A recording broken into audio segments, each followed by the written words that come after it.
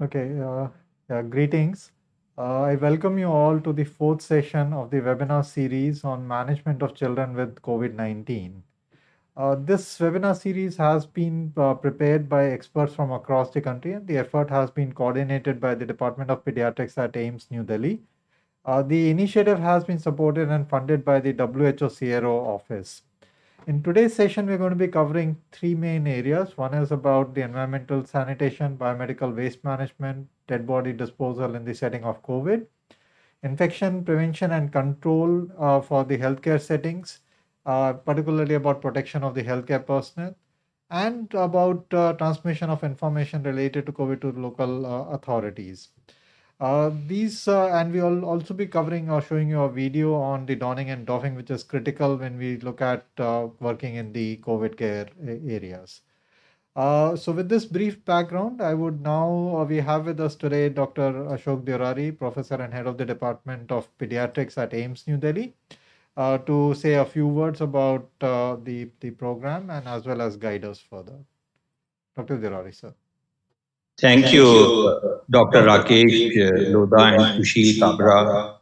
On behalf of the Department of Pediatrics, All India Institute of Medical Sciences, we are fortunate that we are able to share the learnings related to COVID management with all of you, with all our SEARO country members and the professionals who are logged on for this webinar. I would put on record the support we have got from our director for ensuring we are able to collect evidence-based guidelines for management of COVID in children and overall provide high-quality care for patients who are getting admitted in the hospital. So this is the fourth webinar in the series, and it is so important that all of us need to know how healthcare professionals need to be protected themselves while they are taking care of the patients and the families who are admitted under them in the COVID wards and the ICU, especially the children and the families.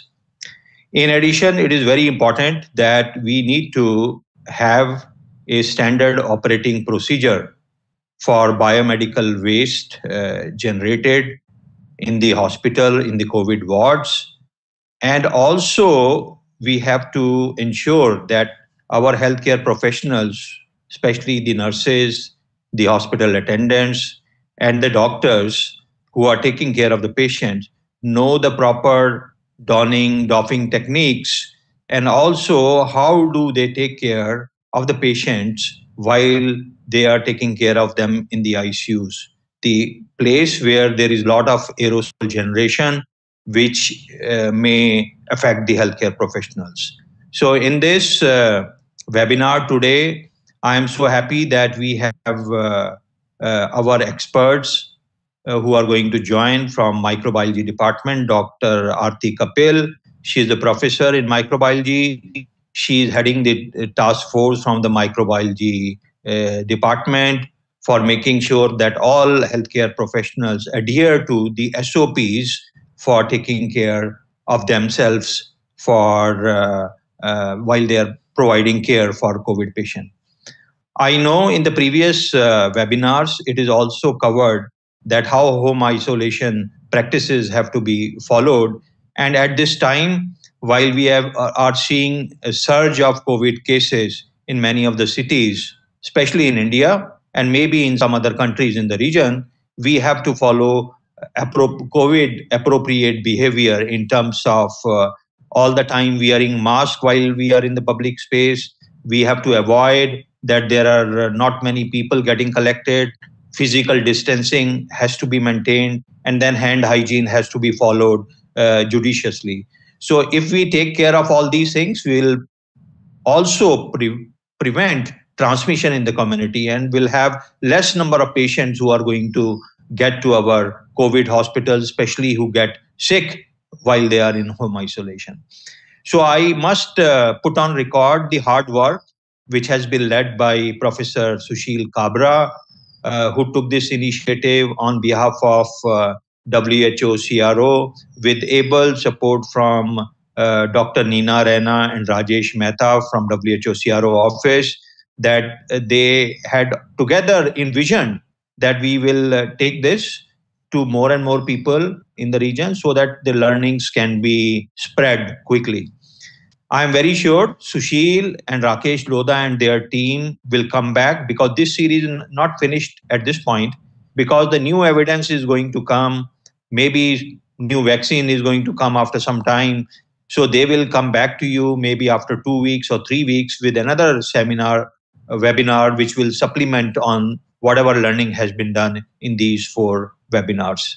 With these words, I hand over back to Rakesh Lodha to proceed with the session. Over to you, Rakesh. And it's the important aspects that you have highlighted about COVID appropriate behavior and our need to continuously adhere to the preventive strategies, even in the community setting, are critical to make sure that the cases don't increase further. And I would now hand over to Dr. Kabra, and who's also going to elaborate upon some of the things that you said, that we need to continue with the series and bring in the new developments, share new evidence. Dr. Kabra. Okay, good afternoon, friends. The series of 16 webinars, 13 were already webcast in last 3 weeks' time. And these included, on 15th of October, it included overview, transmission, clinical features, and diagnosis of COVID. Second session was on 22nd, and that included how to assess severity, decide about admission, and management of various severity. Along with that, details of how to handle newborns in this season. The third one was on the 29th, same time, and it included management in pediatric intensive care, special features for what precautions to be observed during resuscitation, and we elaborated upon newly emerging disease, and that is MISC. And all these webinars are available. And then we also discussed about what to do after the discharge, how to take care of post-discharge care of these patients at home. Then all these webinars are available on channel of AIIMS telemedicine YouTube channel. You can have access to these without any restriction. And as today we are having 3 webinars, and at end of each webinar, there will be some MCQ for self-assessment. So just see those, and the answers will be given at end of each webinar. And please write your comments, your questions, any clarifications in the YouTube chat box, or we have displayed a WhatsApp number. You can also WhatsApp us. So now we are going to have a first session of today, first webinar of today, and that is environmental sanitation, management of biomedical waste, disposal, and handling dead bodies. So first webinar, please, by Professor Aarti Kapil. Now we'll talk about environmental disinfection, biomedical waste management, and dead body disposal in context of COVID-19. As the present COVID-19 pandemic continues to pose a challenge, there is a need to undertake all possible interventions of infection prevention and control diligently, especially as long as we do not have a specific treatment available. Environmental disinfection is one such important measure. Biomedical waste management also constitutes an aspect of environmental safety, so that all infectious waste can be disposed and treated safely to prevent transmission to other persons, as well as keeping environmental pollution into consideration. To complete this subject, we also will talk of dead body disposal and disinfection, as it is different for COVID-19 patients. Now, what is the role of environment? As the person suffering from disease coughs or sneezes or talks loudly, aerosols of different sizes are generated, and subsequently settle down in the surrounding surfaces depending upon the size of the aerosol.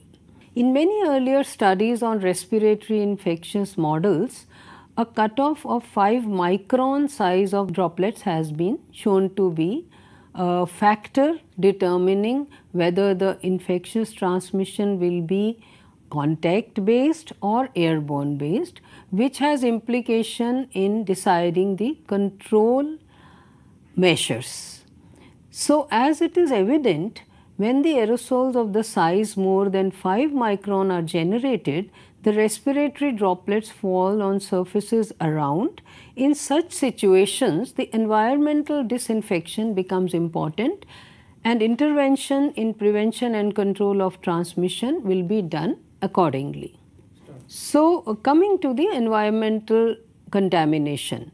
So, after these aerosols, let us assume, have settled in the surrounding surface areas, the virus can remain on the surfaces for a certain length of time depending upon the various factors like the nature of the surfaces and other conditions, temperature, humidity, as has been observed with other respiratory viruses.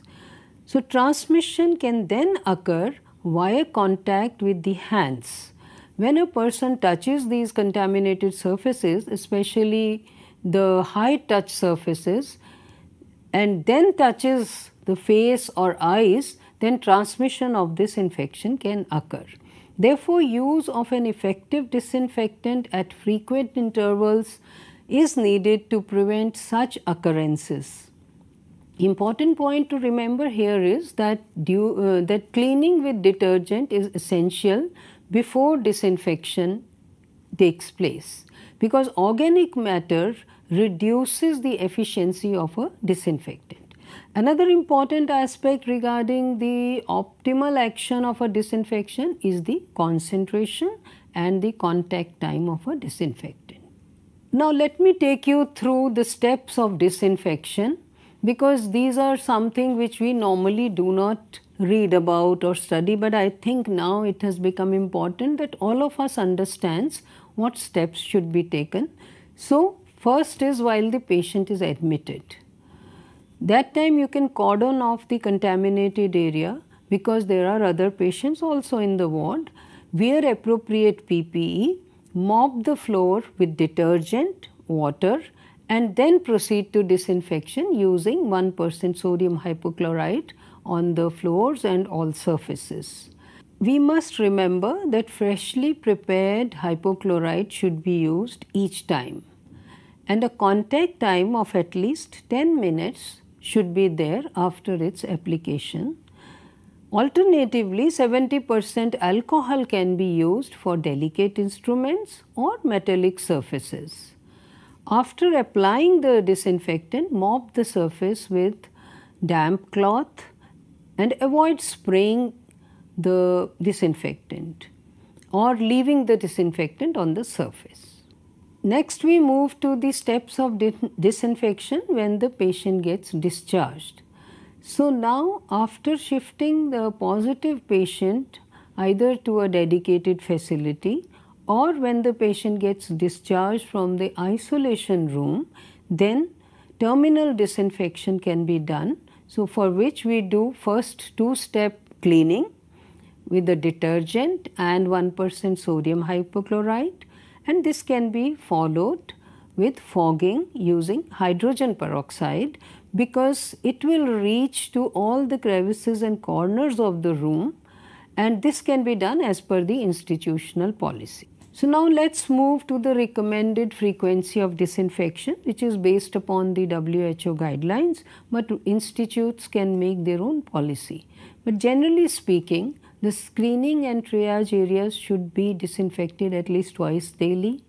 Inpatient rooms again twice daily, but preferably 3 times a day, especially the high touch surfaces. Then inpatient rooms also, if unoccupied, then terminal cleaning should be done after discharge, as I have already told you earlier. The outpatients and the ambulatory care rooms after each patient visit ideally, but again you have to see according to your own workload. hallways and corridors at least twice a daily. Then patients' bathrooms, toilets, private patient room toilets at least twice a daily. But if they are shared toilets, then at least 3 times a day. Now let's come to a very important part, which is the implementation and monitoring of disinfection, because that is very important for any administrative or infection control program. So monitoring is most important. SOPs must be defined. Work instructions should be displayed in bold. There should be a clear delineation of responsibilities. One should know who will look after what aspect of cleaning. Senior supervisory staff should check how the persons are preparing the solutions. Measuring devices must be provided so that they prepare the accurate, adequate amount of the disinfectant, and this is very important. Then you can have checklists to ensure the frequency, and that should also be signed out by all the senior staff members. Especially the toilet areas need attention. Supply of hand rubs, soap solutions should be ensured in adequate amounts. We have observed in our day-to-day practice that many a times the fear of pilferage or somebody will take it away, that can sometimes keep all these, the staff tends to keep them in cupboards and shelves. They should be adequately available and should be encouraged. Everybody should be encouraged to use them. Training of staff is very important. How to don appropriate PPE during disinfection, how to do hand hygiene, and how to on the other practices of the infection control, standard precautions. So this takes care of our disinfection protocols. Let us now move on to the biomedical waste management. Now, biomedical waste management in context of COVID-19 is a little different, and that's why, as I told earlier also, that's why we are discussing it here today. We know it is under the legal framework, under the Constitution of India, Article 21, which includes the fundamental right to clean environment with health and medical care. Biomedical waste management and handling rules were formed and were implemented in 1998. The biomedical waste management rules in 2016 were further revised, and they basically apply to all persons who generate, collect, receive, store, transport, treat, dispose or handle the medical waste. For example, hospitals, nursing homes, clinics, dispensaries, path laboratories, blood banks, health camps, the forensic laboratories, research laboratories, etc. Now subsequently, this rules now is under the Central Pollution Control Board under the Ministry of Environment, Forest and Climate Change. Now, what are the key points of any biomedical waste management rules? There should be a proper segregation of the waste. That is the core principle of the biomedical waste.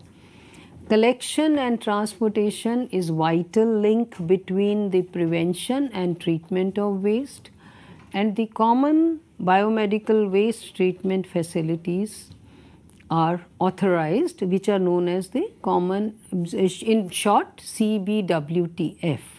Now, it's very important that the staff should be trained in infection control in these people who are treating or handling the biomedical waste. This slide will show you a picture of what are the color-coded segregation to be done at the point of generation, and this we are all aware that there is a red bag, there is a yellow bag, there is a blue container, there is a puncture-proof white container and a black bag. Next we move on to the treatment of this waste based upon the color coding. So the yellow bin or the yellow bag is to be incinerated. The red bags can go to autoclaves, microwaves, and then subsequently shredding and recycling can be done.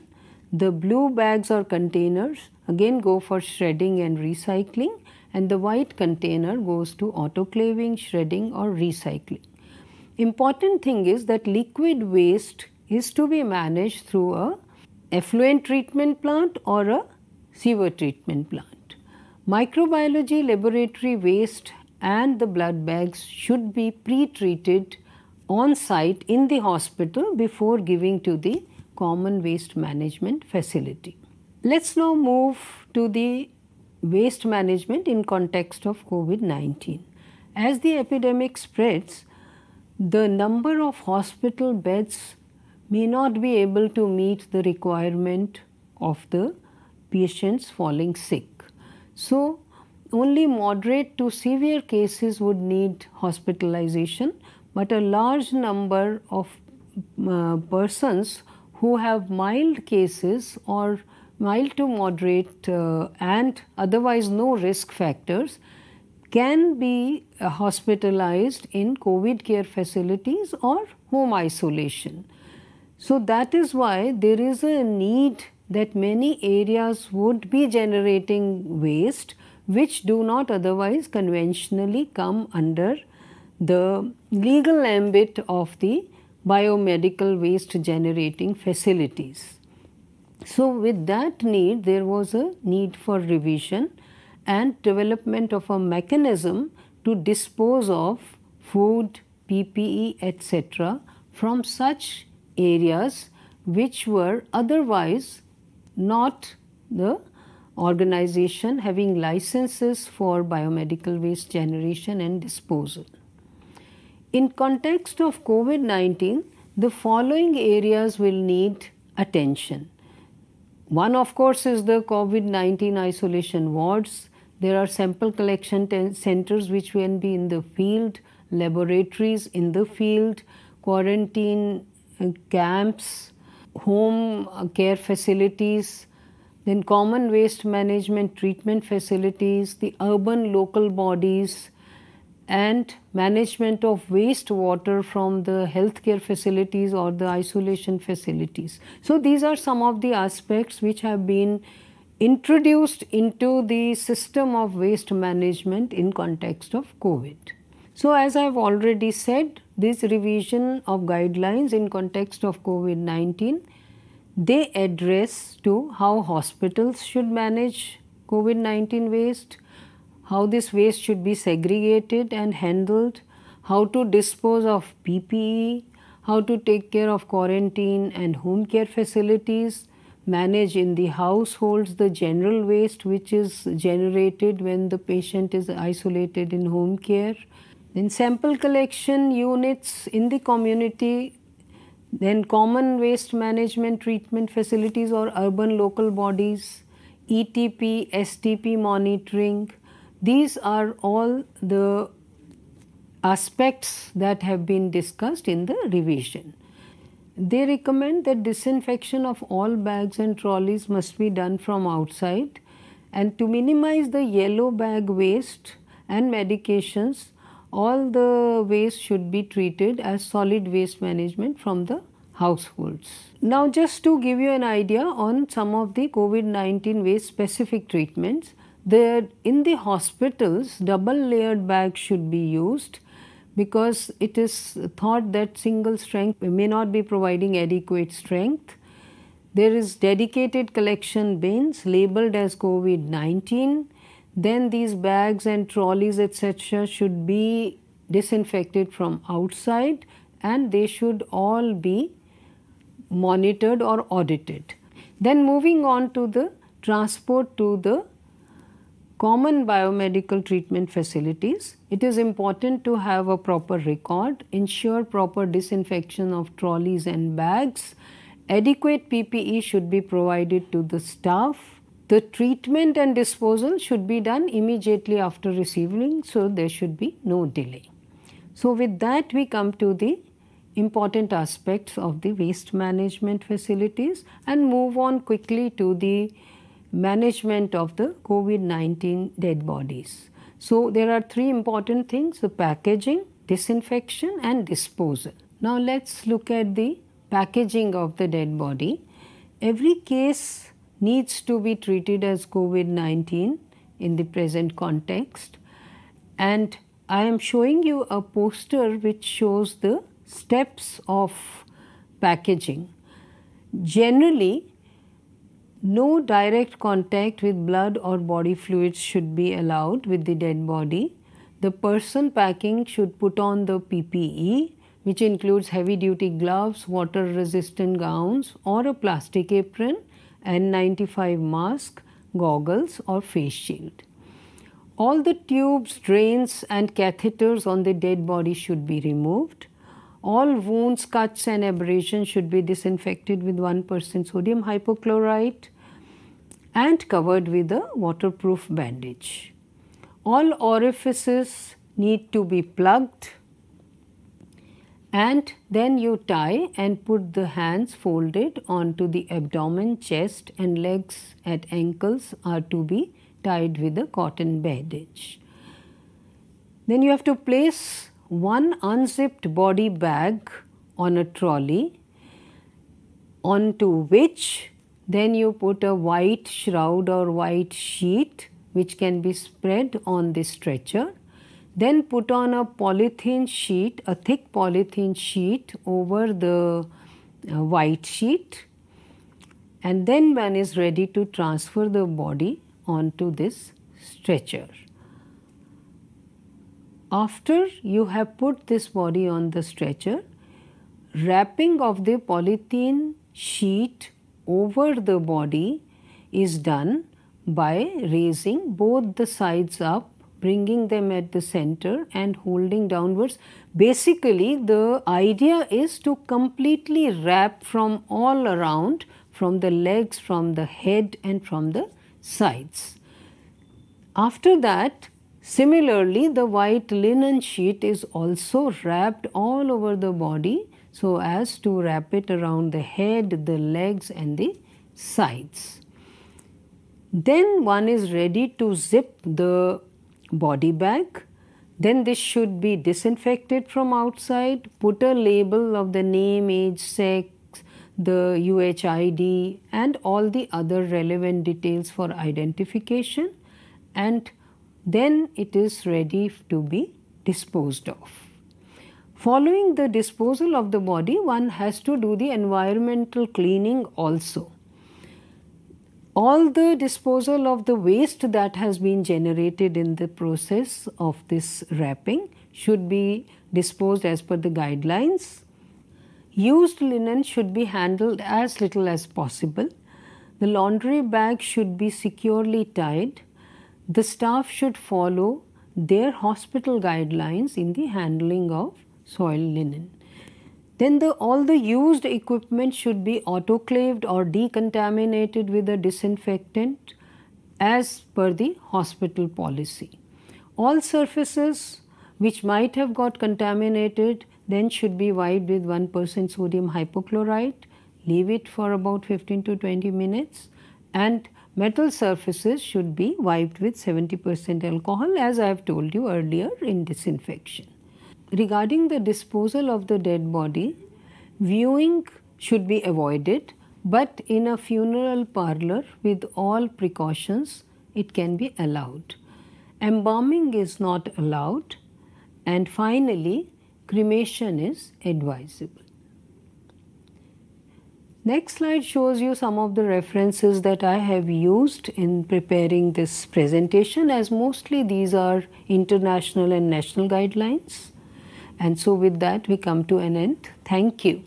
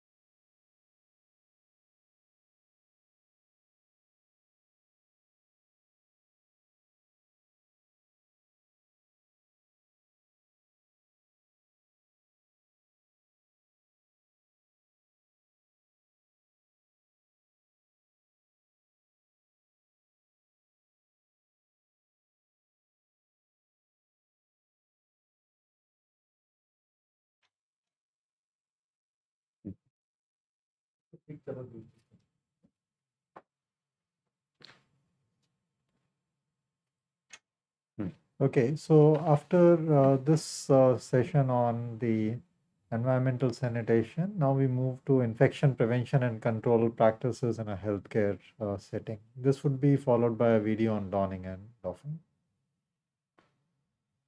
Second.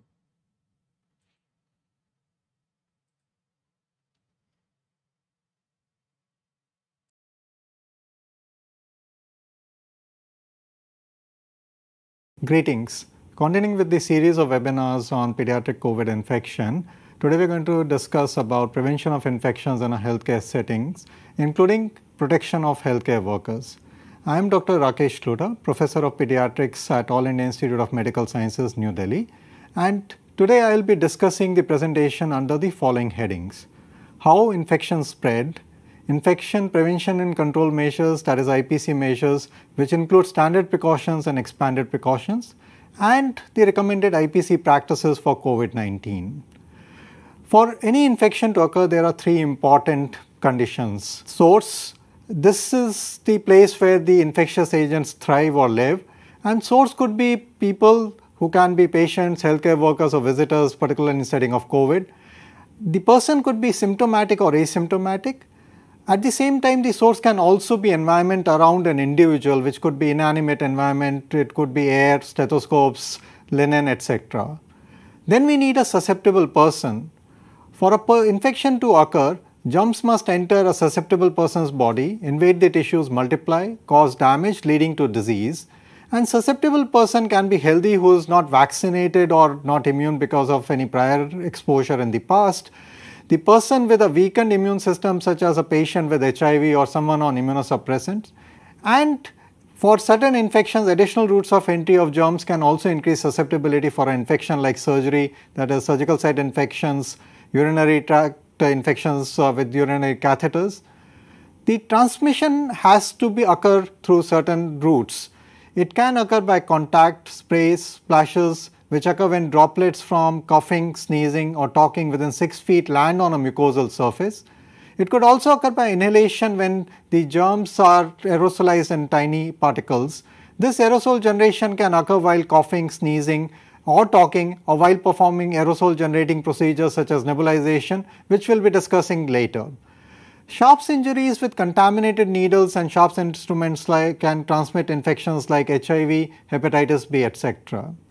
Now moving on, the infection prevention and control measures include standard precautions and various contact based precautions.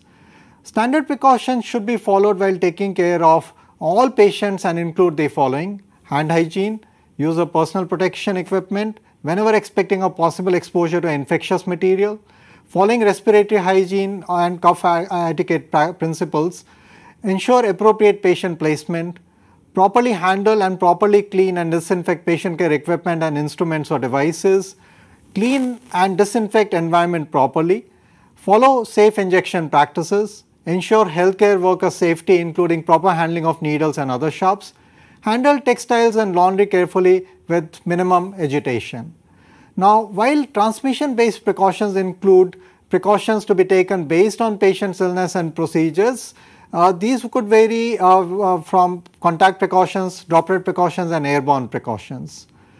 Hand hygiene is an important measure for containing COVID-19 infection, and this includes hand wash and hand rub.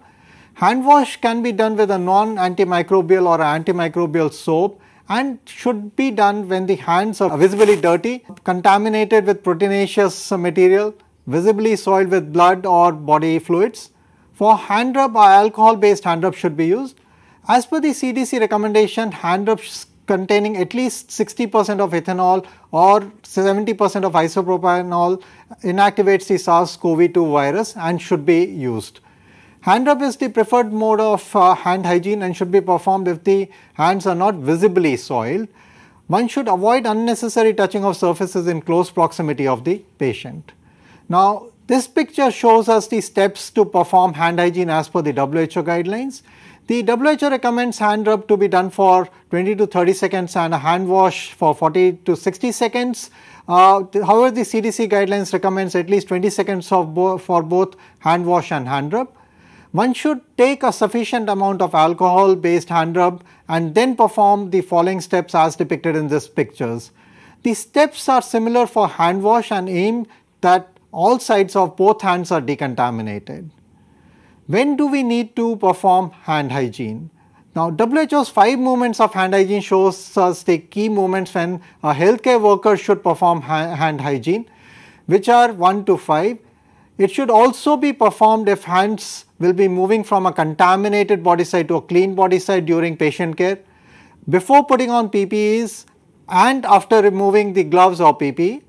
One should wash hands with a non-antimicrobial or antimicrobial soap and water if there is contact with spores, because alcohols, chlorhexidine, iodophores and other antiseptic agents have poor activity against spores, before eating and after using the restroom. Now, this figure shows us the routes by which the respiratory pathogen can spread. So, when an infected person coughs or sneezes or even talks, droplets form which carry germs to short distances, typically within 6 feet distance. These droplets can land on susceptible person's mucosa, that is eyes, nose or mouth, and cause infection, while the smaller droplets or aerosol less than 5 micrometer can be inhaled by a person near an infected source, that is spread by short range airborne route, or these could be carried away by air currents to long distances, that is beyond 6 feet, and could spread infection.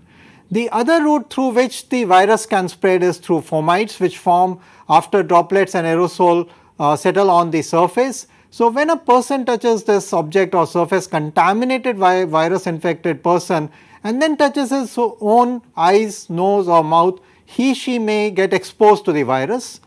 According to the current evidence, the COVID-19 virus is primarily transmitted between people through respiratory droplets and contact route. Earlier it was said that airborne transmissions of SARS-CoV-2 occurs during aerosol generating procedures such as coughing, talking, but now the evidence suggests that this virus may spread even in absence of aerosol generating procedures, particularly in indoor settings with poor ventilation. Transmission through droplets can be prevented by taking droplet precautions, through airborne route by airborne precautions, and to prevent transmission by fomites one should take contact precautions and perform hand hygiene and avoid touching eye, nose, mouth and face. Now, moving on to the use of personal protective equipment. Personal protective equipment act as a barrier to prevent entry of the virus into the body and include the following. Gloves, these should be used when touching blood, body fluids, secretions, excretions, contaminated items, mucous membranes or non-intact skin. So, basically before touching any potentially infectious material. Gowns and coveralls when contact of clothing or exposed skin is anticipated. The PPE for contact precautions protects from fomites and includes gown or coverall and gloves. PPE for droplet precautions protects mucosa, the eye, nose and the mouth from droplets and includes surgical masks and goggles or face shield. Surgical mask covers nose and mouth while goggles and face shield provide eye protection. PPE for airborne infection precautions filters air to be inspired and includes particulate respirators. So, now we know that SARS-CoV-2 can spread through droplets, fomites and aerosols. The following PPE are recommended when taking care of COVID-19 patients. So, we need to use approved N95 or equivalent or a higher level respirator.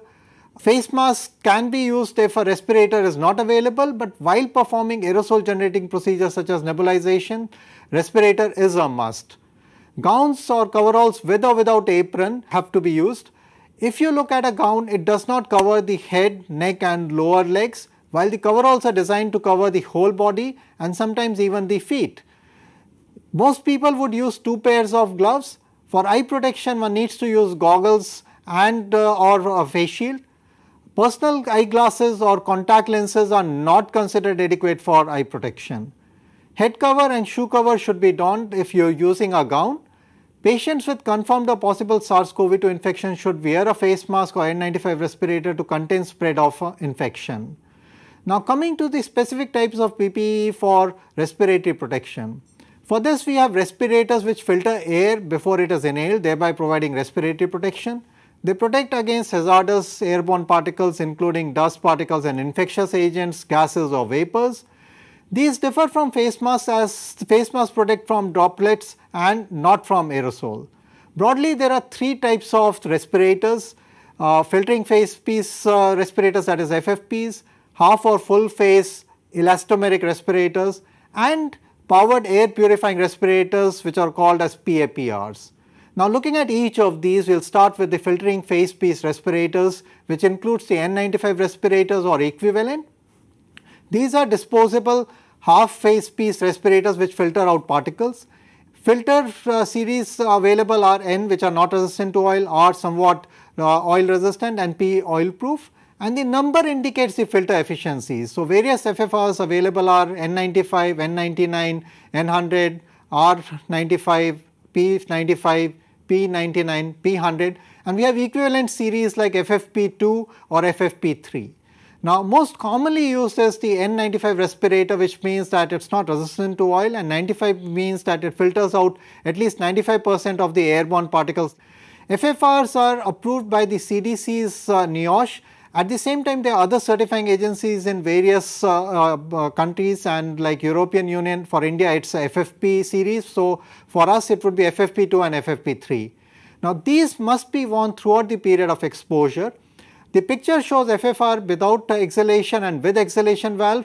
Without exhalation valve, the respirator does not filter the expired air and hence should not be used for source control. Now, when we are using the respirators, one must perform a user seal check and should be performed each time a respirator is done to ensure a proper fit. It can be done with positive or a negative pressure check. To perform a positive pressure check, we need to see the picture. We need to also remember that positive pressure check can't be done in a respirator with an exhalation valve. Now, as shown in this picture, one should place hands over the face piece and then gently exhale into the face piece. It is considered satisfactory if slight positive pressure is built up inside without any outward leakage of air at the seal. Leak is present if any of the following is present: feeling of air movement on the face along the seal of the face piece, fogging of glasses, and no pressure built up inside the respirator. To perform a negative pressure check, as shown in the picture, one would place hands over the face piece and inhale gently. It is considered satisfactory if the face piece collapses on the face and you do not feel any air passing between face and the face piece. Either of positive pressure or negative pressure check can be done. If it is unsatisfactory, one would readjust the nose piece and repeat. Now, the other respirators include elastomeric half piece respirators. These are reusable face piece respirators, while the FFR that we talked about were disposable single use respirators. They contain replaceable cartridges of filters which protect against particles, gases or vapors depending on the type of filter. These covers the nose and the mouth. The elastomeric full face piece respirators are similar, except that they provide a more effective face seal and provide eye protection in addition. Now, coming to the powered air purifying respirators or PAPRs, these are also reusable. They contain replaceable filters or cartridges and protect against particles, gases and vapors depending on type of the filter. In addition, they also provide eye protection. These are battery powered with a blower that pulls air through an attached filter and pumps in purified air into the headpiece. The breathing resistance with these devices is low, and at the same time an additional advantage is that there is no fogging when these devices are used. Now, how to don the PPEs? So, first we need to identify and gather the proper PPE to don. We need to have appropriate gown size, appropriate set of gloves, appropriate mask. We need to perform hand hygiene using a hand sanitizer or a hand rub. Thereafter, we put on the gown or coverall, the respirator, which could be a N95 or a equivalent respirator, put on the goggles or the face shield, and it should not interfere with the fit of the respirator when we put on a face shield. The flexible frame of goggles should provide a good seal with the skin of the face, covering the eyes and the surrounding areas and even accommodating for the prescription glasses. Fogging may be common when goggles are used, so one needs to make sure that the respirator is well fitting. Two pairs of gloves are used. One pair is donned to begin with and thereafter another pair would be donned. Combination of PPE will affect the sequence and therefore be practical, and we would refer you to watch the videos that have also been uploaded. Now, steps of doffing are equally important, and these should be done slowly and deliberately in a sequence that prevents self-contamination, as this could be one major source of infection for healthcare workers looking after COVID-19 patients. Always take assistance while doffing. There should be a buddy or there would be somebody who would be supervising the doffing, and it's important to perform hand hygiene after every step. First, inspect the gown or coverall for gross contamination, and if it is there, clean with alcohol swab. Remove the first pair of gloves. Using the gloved hand, grasp the outside edge near the wrist or over the palm and peel away from hand, turning the glove inside out. Thereafter, hold in the opposite gloved hand, slide the ungloved finger under the wrist of the remaining glove and peel off from inside, creating a bag for both the gloves, and then discard in the appropriate bin. For removing face shield or goggles, you need to carefully remove the face shield or goggles by grabbing the strap and pulling upwards and away from the head. Do not touch the front of the face shield or the goggles. The coverall and gowns, the outside and the sleeves are likely to be contaminated. One should unfasten the ties, should peel away from the neck and shoulder, and turn the contaminated outside surface towards the inside and fold and roll into a bundle and then discard. For removing the respirator, lift the bottom elastic over your head first and lift off the top elastic strap and thereafter discard. Do not touch the front of the respirator or the face mask. If we are using a face mask, carefully untie or unhook from the ears and pull away from the face without touching the front, and make sure that you perform hand hygiene after every step of doffing, and finally need to clean up hands again. A few words about the respiratory hygiene or cough etiquettes. We need to place visual alerts at entrance to outpatient facilities to make sure that anybody who has symptoms of respiratory hygiene and cough etiquette has to be followed. Respiratory hygiene and cough etiquette is recommended for all individuals with signs and symptoms of respiratory infection. One should cover the mouth and nose with a tissue when coughing or sneezing and dispose of the tissue after use. One should perform hand hygiene after contact with respiratory secretions and contaminated objects. Ensure availability of tissues, no touch receptacles like a foot pedal operated one for disposing used tissue, and there should be alcohol based hand rub in the waiting area. Masking and separation of persons with respiratory symptoms should be done during periods of increased respiratory infection activity in the community, as is being done currently for COVID-19. Moving on now to the droplet precautions, we need to take these precautions as well. It's important to ensure patient placement for COVID-19. One should evaluate the need for hospitalization. Home care is preferable if individual's situation allows, particularly for mild infections and asymptomatic people. If admitted, a single person room with attached bathroom with the door closed is advisable. Airborne infection isolation rooms are reserved for patients who undergo aerosol generating procedures like nebulizations or those who may need intubation and ventilation. These should be designated healthcare workers to take care of only these patients. One should limit the transport and movement of patients outside the room, and one should communicate before transfer of an individual. One should perform procedures and tests bedside wherever possible. One should use portable X-ray machines rather than shifting patients for these tests. If the patient is being transported, he or she should wear a face mask during the transport. Now, let's talk a little bit about the airborne infection isolation rooms. Now, these are single patient rooms at negative pressure relative to the surrounding areas and with a minimum 6 air changes per hour. It is preferable to have up to 12 air changes per hour, but this may be possible only for newly constructed ones or with renovation.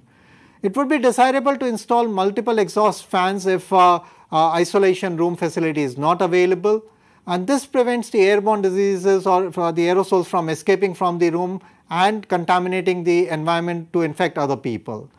Air from these rooms should be exhausted directly to outside or filtered through a high efficiency particulate air filter, that is the HEPA filter. The room door should be kept closed except when entering or leaving the room to maintain the negative pressure in these rooms. one should monitor proper negative pressure function in these rooms. Now, another big area to look at is the patient care equipment and devices, as these may be contaminated with the body fluids, fomites or blood, and the policies and procedures for containing, transporting and handling equipment should be established. One should remove the organic material using recommended cleaning agents before high level disinfection or sterilization is done. This will enable effective disinfection and sterilization process. One should wear PPE according to the level of anticipated contamination when handling such a situation. It is equally important to take care of the environment. We should have routine and targeted cleaning of environmental surfaces as indicated by the level of patient contact and degree of soiling. Clean and disinfect surfaces that are likely to be contaminated with pathogens. The common ones include those which are in close proximity to the patient, such as bed rails, over the bed tables. Similarly, frequently touched surfaces such as doorknobs need to be disinfected more frequently. Appropriately registered certified disinfectants that have microbicidal activity against pathogens most likely to contaminate the patient care environment should be used. So, in the setting of COVID, the commonly used agent is a sodium hypochlorite solution in a strength of 1% or ordinary bleach. These effectively kill the SARS-CoV-2 virus. Dedicated medical equipment for suspected or confirmed COVID-19 patients should be considered. Now we move on to the safe injection practices, and here we need to use aseptic techniques to avoid contamination of sterile injection equipment. We should not administer medications from a syringe to multiple patients. Use fluid infusion and administration set for one patient only. Use single dose vials for parenteral medications whenever possible. If multiple dose vials have to be used, both the needle and syringe used to access the vial must be sterile and should be discarded after every use. Do not keep multi-dose vials in the immediate patient treatment area, and these should be stored in accordance with the manufacturer's recommendations, and discard if the sterility is compromised or is questionable. Do not use bags or bottles of intravenous solutions as a common source of supply for multiple patients. These measures are mainly to avoid cross-contamination and contamination of the environment. Now, let us come to the recommended routine IPC practices during COVID-19 pandemic. These are guidelines recently released by the CDC and the WHO. These practices are applicable to all patients along with the standard precautions, not just those with suspected or confirmed SARS-CoV-2 infection. These include implementing telehealth and nurse-directed triage protocols, whether the patient can be managed at home or in person or ED, this has to be decided. Screening and triaging everyone entering a health facility for signs and symptoms of COVID-19, and this should include a temperature check. One should re-evaluate admitted patients for signs and symptoms of COVID-19 by daily evaluation for COVID-19 symptoms. One should encourage physical distancing. We need to make sure that at least 6 feet distance is there in between the beds in the waiting areas, and modifying in-person group healthcare activities, example by virtual meets or performing such activities in smaller groups. We need to implement universal source control measures, and this means covering the person's mouth and nose to prevent spread of respiratory secretions when they are talking, sneezing or coughing. Using a face mask or a cloth face covering to prevent the spread of infection. Universal means that it is recommended for everyone in a healthcare facility irrespective of symptoms, due to the presence of pre-symptomatic and asymptomatic individuals who could still spread the infection. Now, respirators with exhalation valves are not recommended for source control as the expired air is not filtered, and this could possibly spread the infection. Implementing universal use of personal protective equipment by the healthcare workers. In communities with moderate to substantial community transmission, it is recommended that the healthcare workers also wear eye protection in addition to the respirator or the face mask. One would need to use a N95 or a higher level of respirator for aerosol generating procedures. Surgical procedures posing higher risk of transmission, for example, ENT surgery. In situations where there is minimal to no community transmission, universal eye protection and respirator recommendations are optional. Now consider performing targeted SARS-CoV-2 testing of patients without signs and symptoms of COVID-19, and this may happen before admission, before doing procedures, before diagnostic testing in communities with moderate to sustained SARS-CoV-2 transmission. Consider postponing elective procedures, surgeries and non-urgent outpatient visits. One should create a process to respond to SARS-CoV-2 exposure among healthcare workers and others, which includes notifying the health department about suspected and confirmed cases, investigation and management of exposed healthcare personnel, having a dedicated contact tracing team. Now moving on, we can look at that beyond the general patient care, we need to look at the IPC practices when caring for a patient with suspected or confirmed SARS-CoV-2 infection. In addition to general patient care, one should establish reporting within and between healthcare facilities and to the public health authorities regarding COVID-19 positive cases.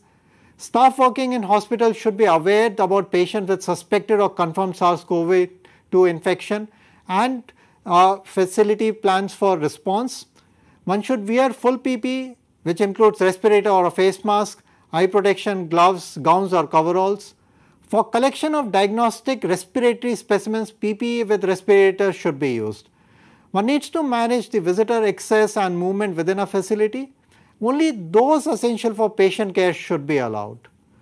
Environmental infection control measures should be undertaken like routine cleaning and disinfection procedures, and one needs to look at carefully at the aerosol generating procedures. Now let us look at aerosol generating procedures in a bit of detail.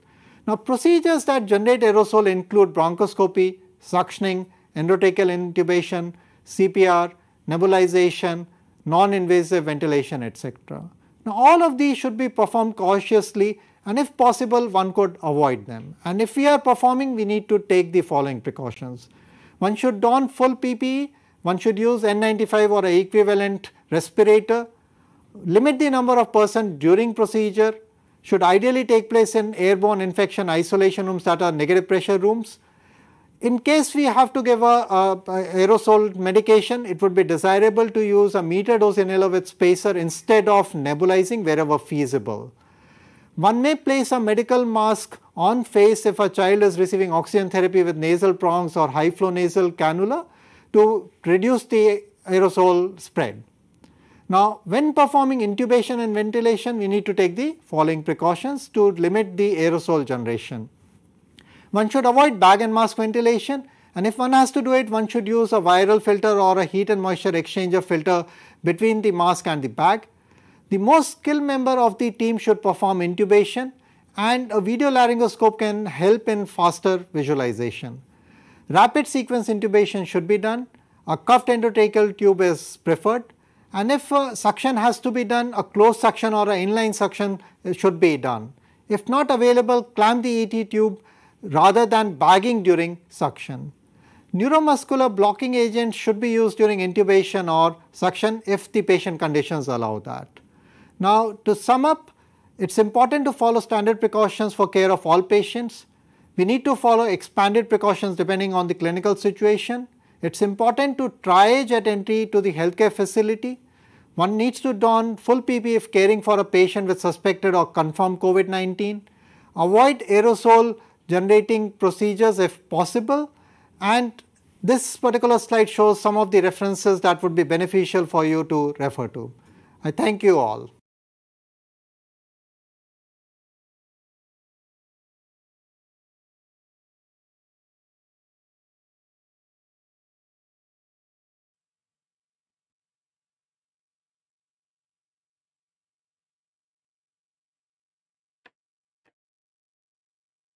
इसके बाद video है वो बता देंगे इसके बाद। Ashutosh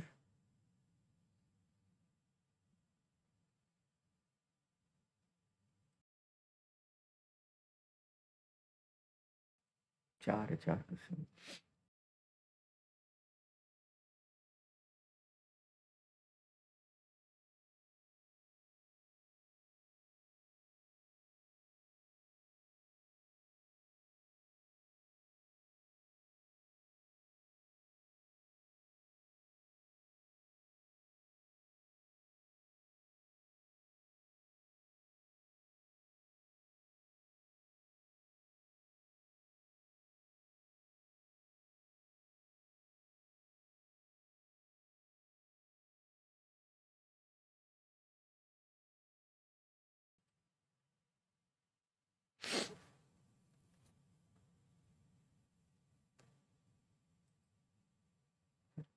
Yeah.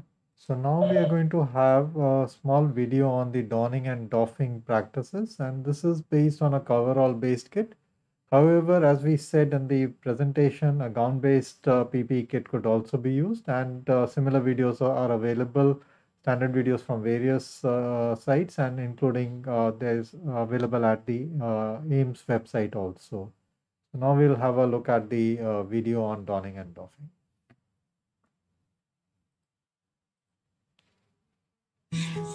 Namaste.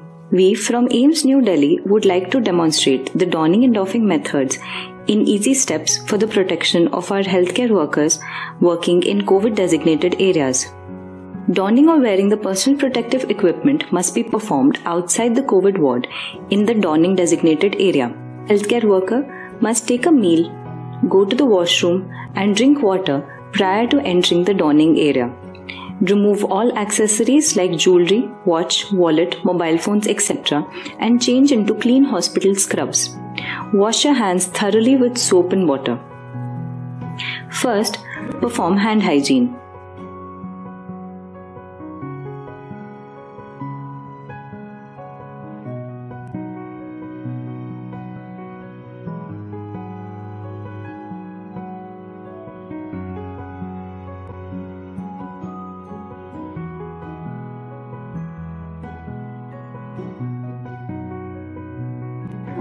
Wear the first pair of gloves, which may be sterile or unsterile.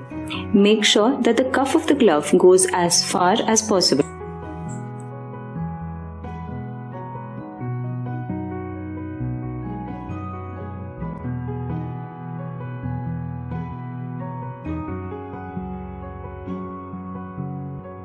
Examine the coverall suit for any damage, including tears.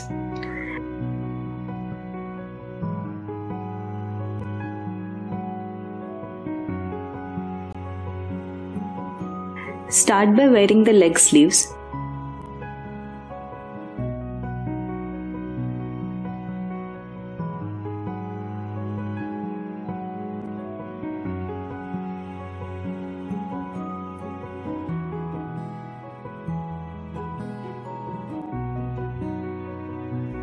Then the arm sleeves.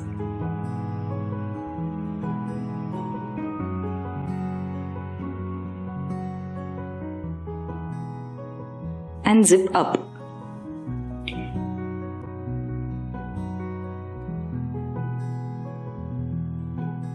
Cover the zip with the flap attached over the zip.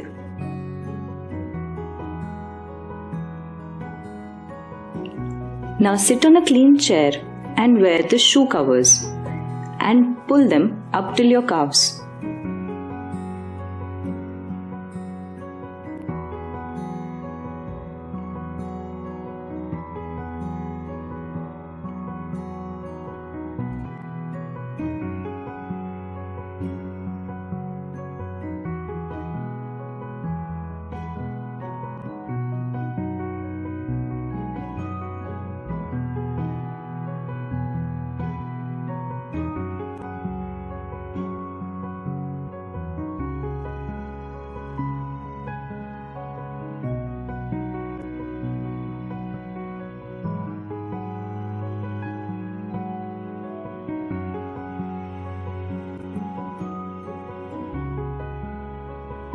Hold the N95 mask like a cup in your hand with both the straps hanging out in the front.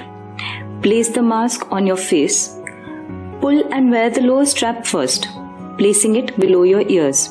Then pull and wear the upper strap, placing it above your ears.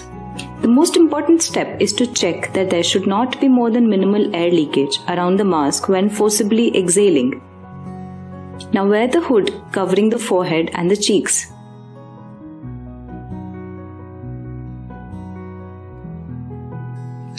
Now wear the face shield over the hood and ensure the fit.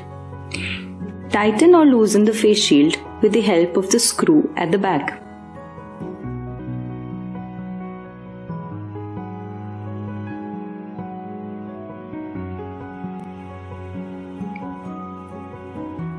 Now wear the second pair of gloves. Pull them to cover the sleeve cuff and forearms as much as possible.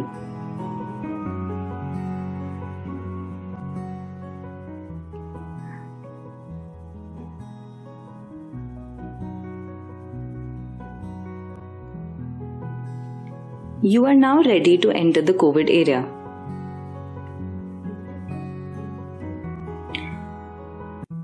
Doffing or taking off the personal protective equipment must be done in the designated doffing area having red biomedical waste bins labeled separately for each type of PPE.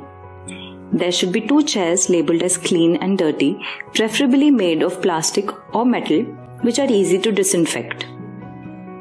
It is very essential to perform each step with utmost care and slowly so as to not generate any aerosol. Perform the hand hygiene after each step.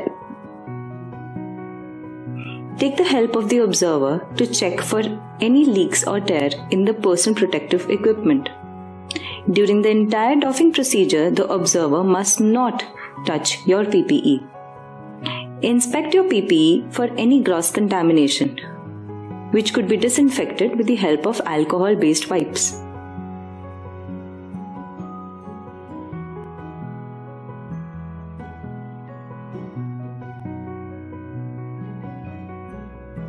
Disinfect your gloves with alcohol-based hand rub. It should be ideally dispensed from an automated system with the help of your buddy or by pressing the nozzle with your elbow to prevent any contamination.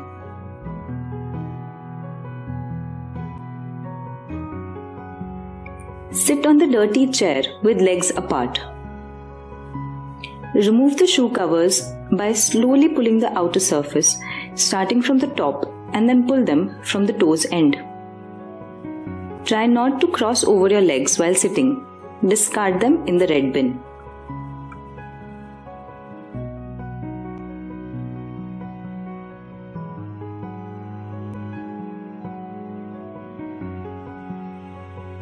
Disinfect the outer gloves.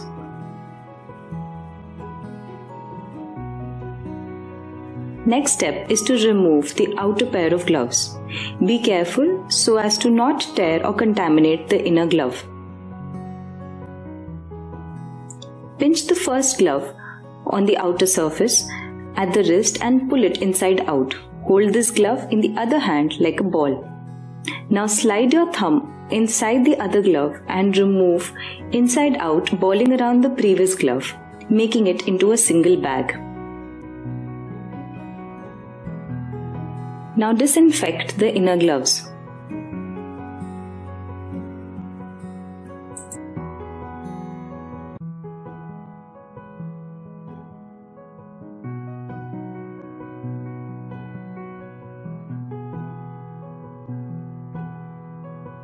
Loosen the face shield by adjusting the screw and remove by holding it from the back handle. Discard in the labeled bin. Now disinfect the inner gloves.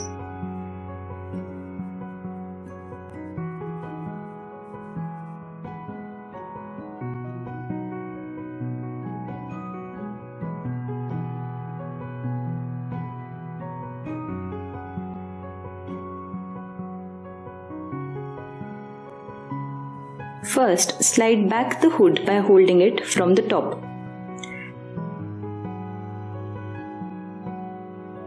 Separate the zip flap and unzip the coverall suit.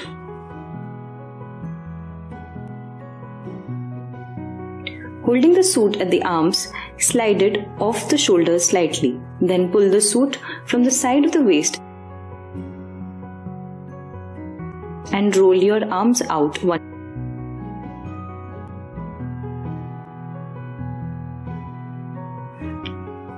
By touching the inner surface of the suit, carefully roll out each leg.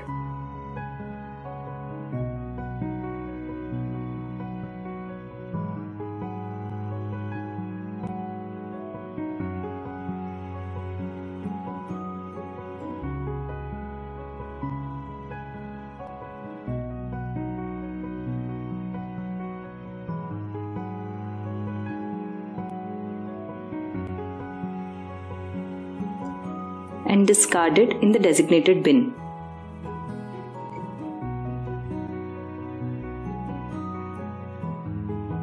Disinfect the inner gloves.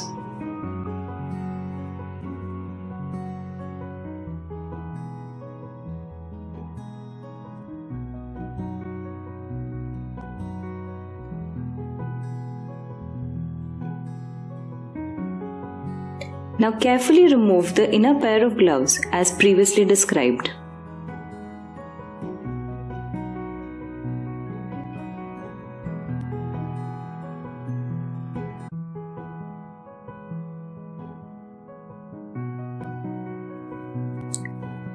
Perform hand hygiene by using the 6 steps of hand wash.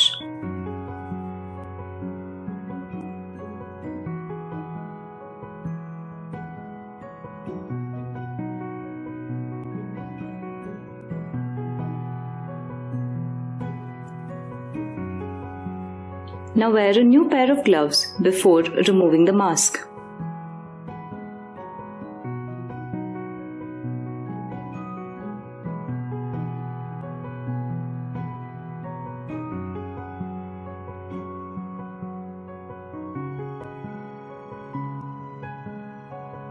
Do not touch the exposed surface of the mask. Stoop forward and first remove the lower strap. Then carefully remove the mask by pulling out the upper strap.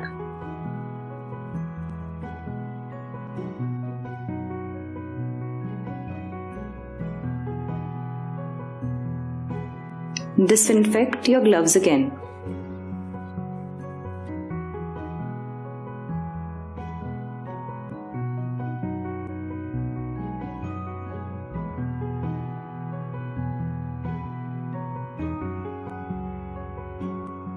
Using alcohol wipes, clean the outer surface of your shoes while sitting on a clean chair.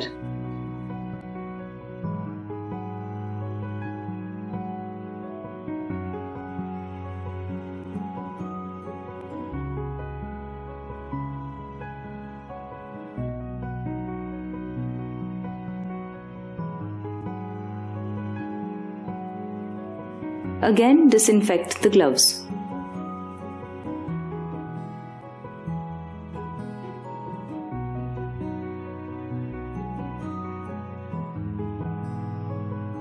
Now remove the last pair of gloves.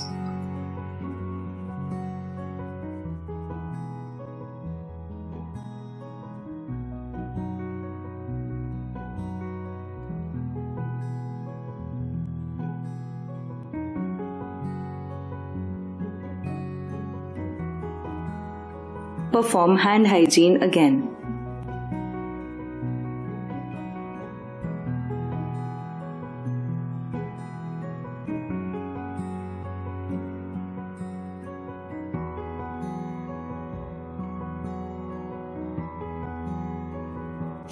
Now you're ready to exit the doffing area. Wipe your shoes on a sodium hypochlorite soaked doormat at the exit.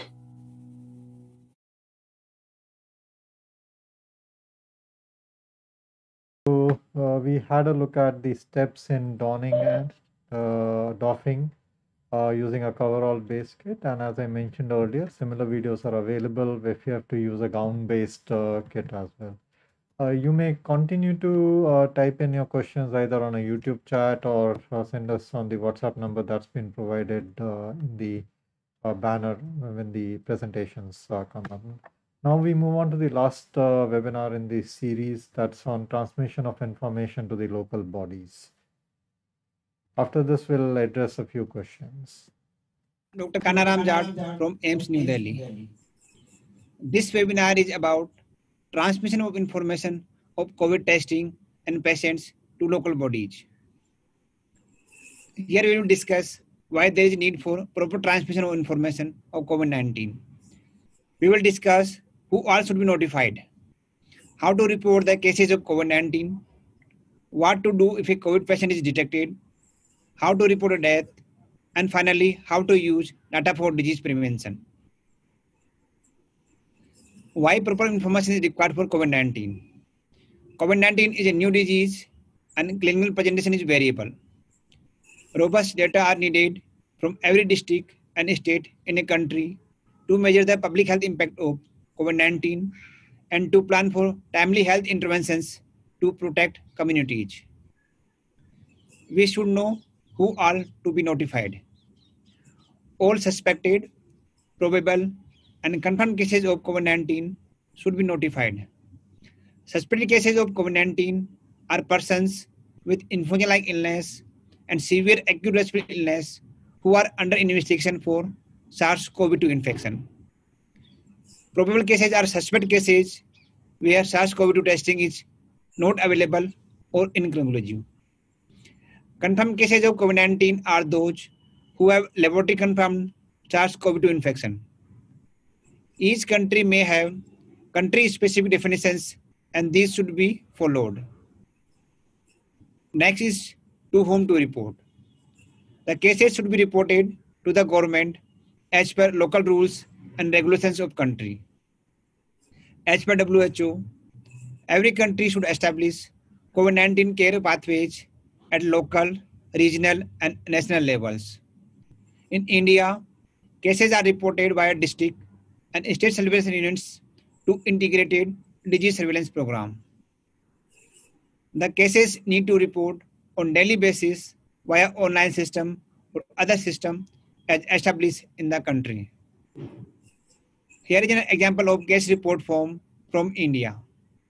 On left side, there is space for demographic details, case classifications that is confirmed or suspect, and clinical details.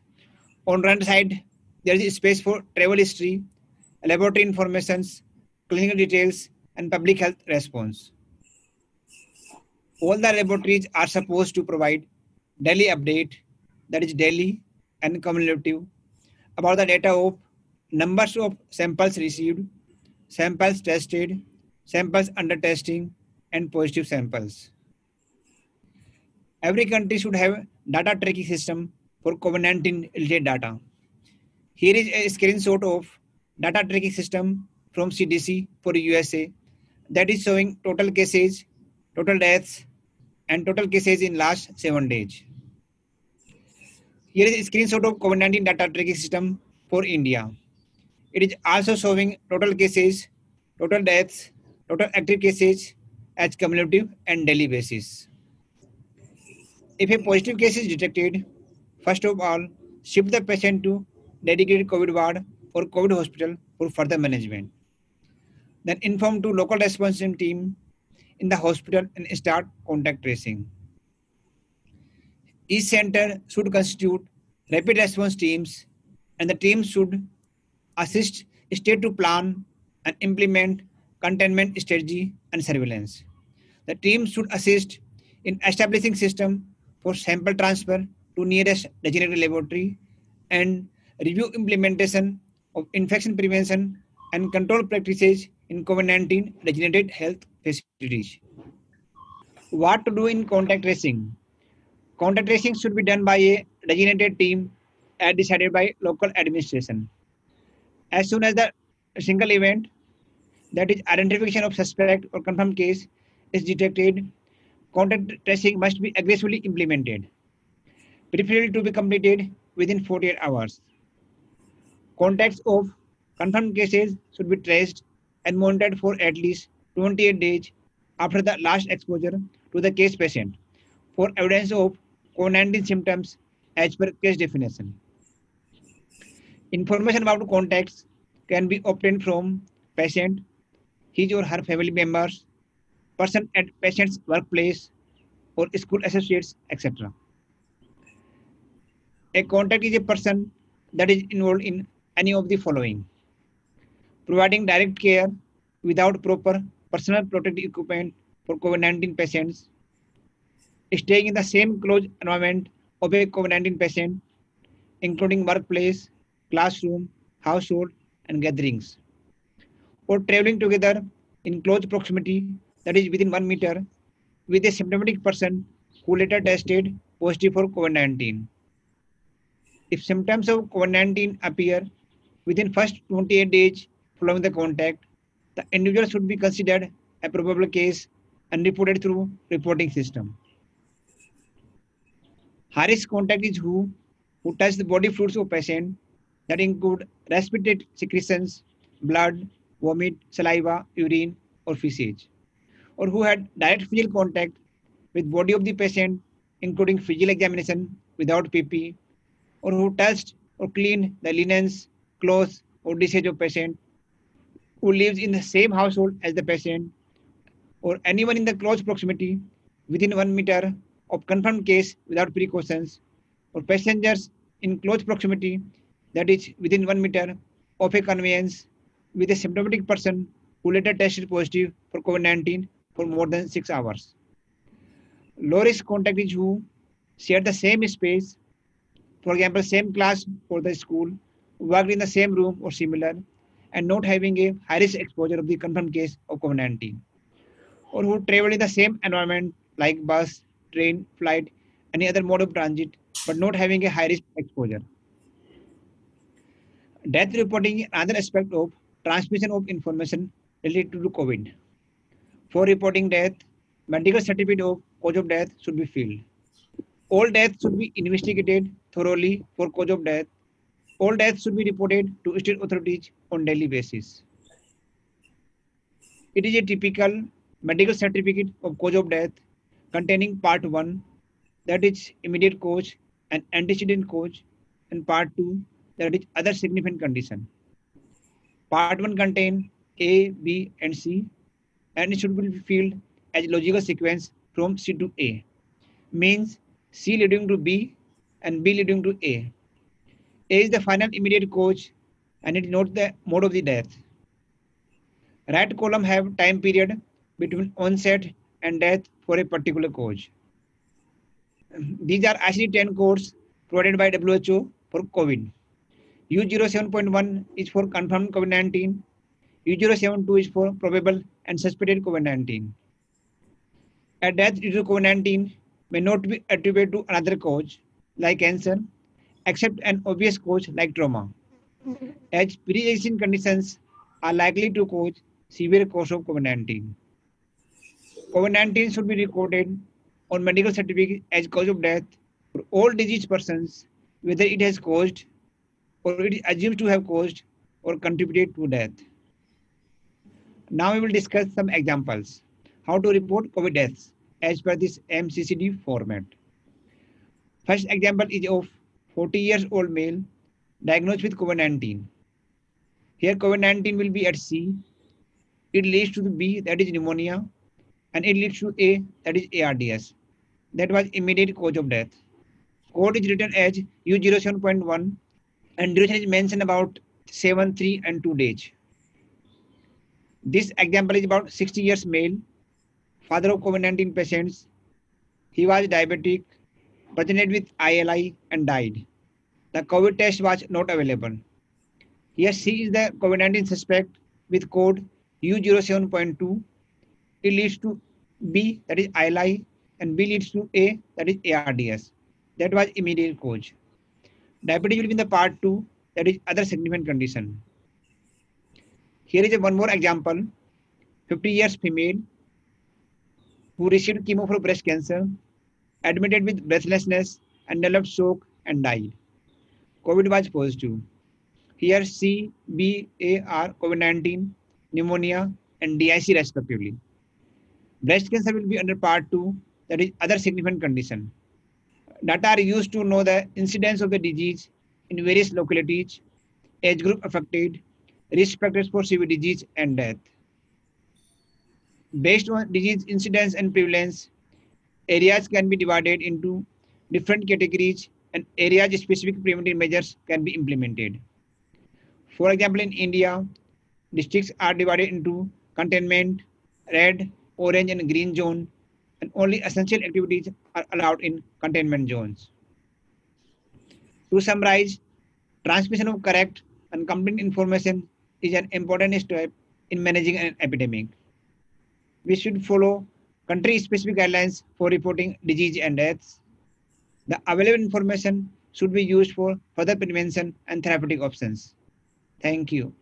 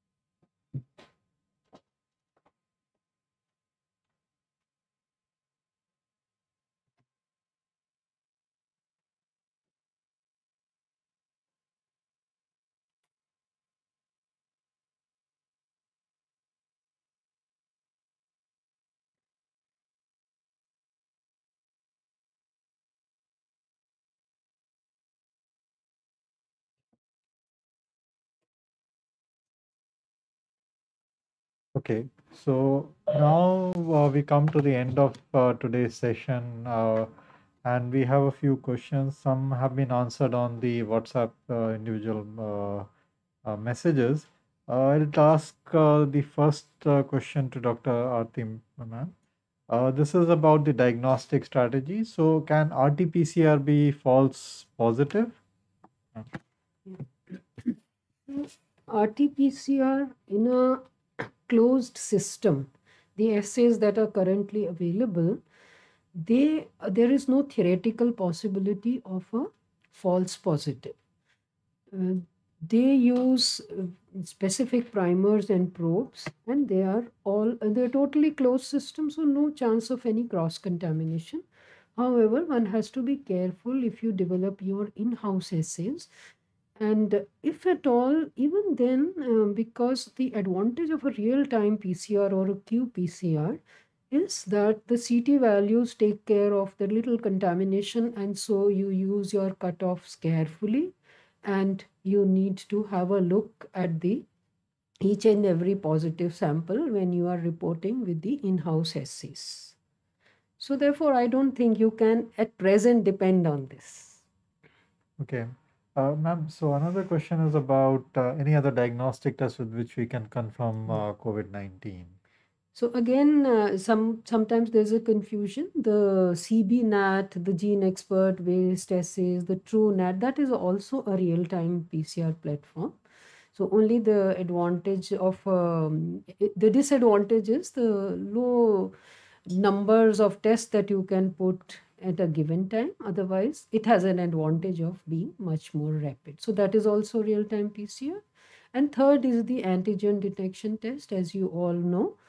That is, again, the advantage is the rapidity and very high specificity. But the problem is the sensitivity, especially in an asymptomatic person. Therefore, you can use antigen detection in the symptomatic patients for a rapid screening in your emergencies.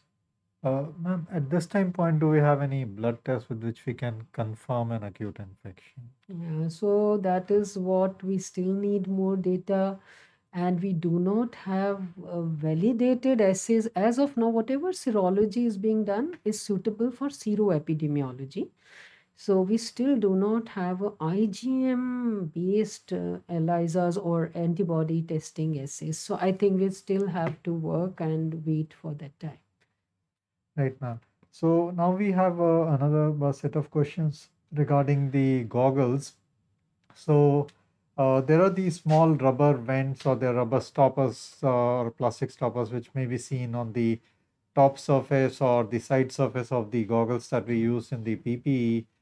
The function of these are like one-way kind of valves, and which would allow some amount of vapor and other things which may come in from evaporation of sweat while goggles are worn for a period of time to move out. At the same time, the one-way thing prevents any extraneous fluid contamination getting into the area covered by the goggles. So if the rubber stoppers have fallen by, then this particular piece should not be used and should be replaced with a fresh one. Another question is related to whether the face shield is a substitute for goggles, or should we just add to use it in addition to goggles for additional protection? So one thing which we need to remember is that using a face shield, we need to have one which is going to provide us adequate protection. The forehead part and all should be well covered, which would prevent any splashes or other things to get to the face area. The coverage of the transparent sheet in front has to be adequate so as to prevent any contamination happening from the sides, as well as its length should be adequate, covering the mask area, so that again chances of any contamination or exposure are minimal. Now, the agencies, different agencies kind of suggest we could use either goggles or face shield, but in certain high risk, let's say procedures where there may be aerosol generation, there are times when the healthcare personnel are more comfortable using both goggles and a face shield for added protection. But in your usual setting, one could use either of the two. That would be fine. Only thing we need to make sure we are using the appropriate goggles and we're using appropriate type of face shield to provide adequate protection. So I think we had a few questions related to the diagnostic management, which have been addressed to on the WhatsApp personal messages itself. And as we don't have any further questions, I would now request Dr. Kabra for his closing remarks. So friends, this comes to an end of a series of webinars. These are 16 in number. We try to cover all the aspects related to COVID infection in children. And all of these were webcast in 4 sessions. The first one was on 15th, second on 22nd, third on 29th, and fourth is today. All these 16 are available as of now on AIIMS telemedicine channel, YouTube channel, and you can have access, unrestricted access to all these webinars. And as the scenario is changing very fast, we are learning more and more about the COVID behavior, COVID infection, and also management. So we are planning that after 2 to 3 weeks, we'll have another webinar to update what new has come in the science of understanding COVID infection in children. You are most welcome to put your comments, questions in the YouTube chat box, and we'll try our best to answer it in 24 to 48 hours. And thank you very much. Right, okay. So I think we would close this session. Thank you.